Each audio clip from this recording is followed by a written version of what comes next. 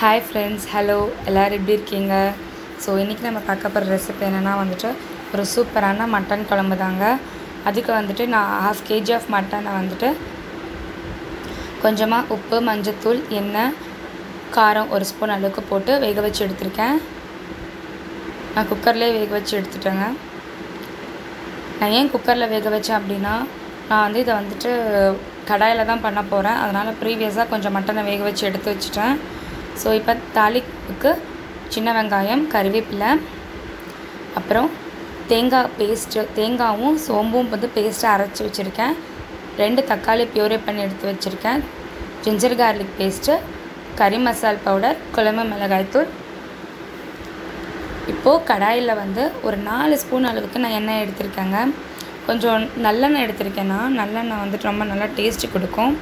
Once நல்லெண்ணெய் காஞ்சதும் நம்ம கட் பண்ணி வச்சுருக்கோம் இல்லைங்களா, சின்ன வெங்காயத்தை நம்ம ஆட் பண்ணிக்கலாம். எண்ணெய் நல்லா காஞ்சிருச்சு.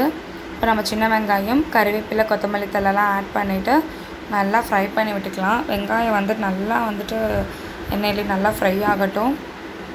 அப்போ தான் ரொம்ப நல்லா சாஃப்டாக வெந்துடும் வெங்காயம்.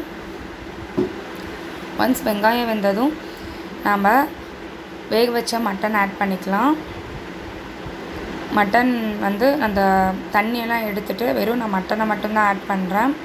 தண்ணி மசாலாலாம் ஆட் பண்ணதுக்கப்புறம் நம்ம ஆட் பண்ணிக்கலாம். அந்த மட்டனை ஆட் பண்ணதுக்கப்புறம் அந்த மட்டனில் இருக்கிற ஸ்டாக் எல்லாமே கொஞ்சமாக அது நல்லா சுண்டி வரட்டும். இஞ்சி பூண்டு பேஸ்ட் ஆட் பண்ணிக்கலாம். இஞ்சி பூண்டு பேஸ்ட் ஆட் பண்ணிவிட்டு நல்லா மிக்ஸ் பண்ணி விட்டுக்கலாம். மிக்ஸ் பண்ணி விட்டுட்டு இஞ்சி பூண்டு பேஸ்ட்டோட ஃப்ளேவர் போகிற வரைக்கும் நம்ம வெயிட் பண்ணலாம். இந்த பச்சை வாசனை போனிட்டு நல்லா அந்த மட்டனோட அந்த இஞ்சி பூண்டு பேஸ்ட்டோட ஃப்ளேவர் நல்லா பிளெண்ட் ஆகட்டும். அதுக்கப்புறம் நம்ம மசாலா பொடி ஆட் பண்ணிக்கலாம். நான் ஒரு 3 ஸ்பூன் அளவுக்கு கறி மசாலும், ஒரு 1.5 ஸ்பூன் அளவுக்கு குழம்பு மிளகாய் தூளை ஆட் பண்ணிக்கிறேன். உங்கள் காரத்துக்கு ஏற்ப நீங்கள் மிளகாய் தூளை கூட்டிக்கலாம், குறைச்சிக்கலாம். நல்லா ஆட் பண்ணிவிட்டு நல்லா மிக்ஸ் பண்ணி விடுங்க. அந்த மசாலாலாம் அந்த மட்டனில் நல்லா கோட் ஆகிட்டு அந்த மீதி இருக்கிற அந்த மட்டனில் இருக்கிற தண்ணியெல்லாம் இருக்குது பார்த்தீங்களா, அதெல்லாம் கொஞ்சம் நல்லா எவாப்ரேட் ஆகட்டும். கொஞ்சம் கிளறி விட்டுட்டே இருங்க, இல்லைன்னா அடிப்பிடிச்சிடும். கடாயில் பண்ணுறதுனால கொஞ்சம் சிம்மில் வச்சு பண்ணினா ரொம்பவே நல்லாயிருக்கும். ஸோ அந்த மசாலாலாம் நல்லா அந்த மட்டன் பீசஸோட நல்லா பிளெண்ட் ஆகட்டும்.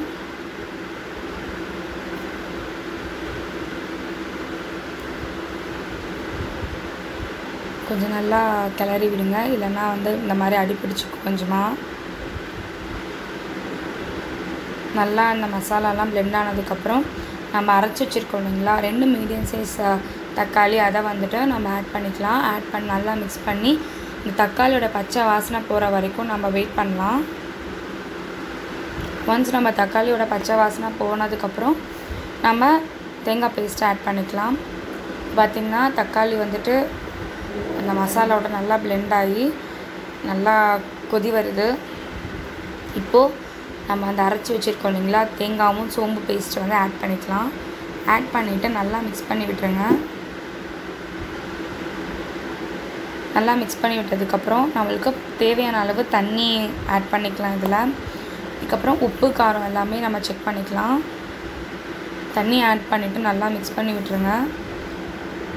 ஒரு கொதி வந்ததுக்கப்புறம் எப்பயுமே உப்பு காரமும் செக் பண்ணுங்கள், இல்லைன்னா நம்மளுக்கு அந்த ஃப்ளேவர் அவ்வளோவா தெரியாமல் போயிடும். இப்போ பார்த்திங்கன்னா தேவையான அளவு தண்ணி, உப்பு, காரம்லாம் செக் பண்ணதுக்கப்புறம் கொஞ்சம் நல்லா மிக்ஸ் பண்ணி விட்டதுக்கப்புறம் நம்ம கொஞ்சம் ஒரு மூடி போட்டு க்ளோஸ் பண்ணி விட்டுக்கலாம். அப்போ தான் மட்டன் அந்த ஆவிலே நல்லா ஒரு ஜூஸி ஃப்ளேவர் கிடைக்கும். நான் ஒரு லிட்டை போட்டு க்ளோஸ் பண்ணிட்டேன். இது நல்லா கொதி நல்லா மட்டன் அந்த ஆவிலே நல்லா வேகட்டும். எப்பவுமே மூடி போட்டு க்ளோஸ் பண்ணி விட்டால் சீக்கிரமாக வெந்துடும் மட்டன். இந்த குழம்பு நல்ல ஒரு ஃப்ளேவர் கிடைக்கும். ஸோ மட்டன் பாருங்கள் நல்லா கொதி வருது. குழம்பு ஆல்மோஸ்ட் ரெடி ஆகிடுச்சு. இன்னும் ஒரு 5 மினிட்ஸ் இருந்துச்சுன்னா போதும். நம்மளுக்கு குழம்பு ஓரளவுக்கு திக் கன்சிஸ்டன்சி கிடச்சிரும். பார்த்திங்கன்னா மட்டன் வந்து சூப்பராக வெந்திருக்கு. எவ்வளோ ஜூஸியாக இருக்குது பாருங்கள். குழம்பு வந்து நல்லா செமையாக ரெடி ஆகிடுச்சு. நான் வந்து கொஞ்சமாக கொத்தமல்லி தழை போட்டு கார்னிஷ் பண்ணிட்டேன். நம்மளோட சூப்பரான மட்டன் குழம்பு ரெடி ஆகிடுச்சு. இது வந்துட்டு சாதத்துக்கும் இட்லி தோசை எல்லாத்துக்கும் செமையான சைட் டிஷ். ட்ரை பண்ணி பாருங்கள், எப்படி இருக்குன்னு சொல்லுங்கள். தேங்க்யூ.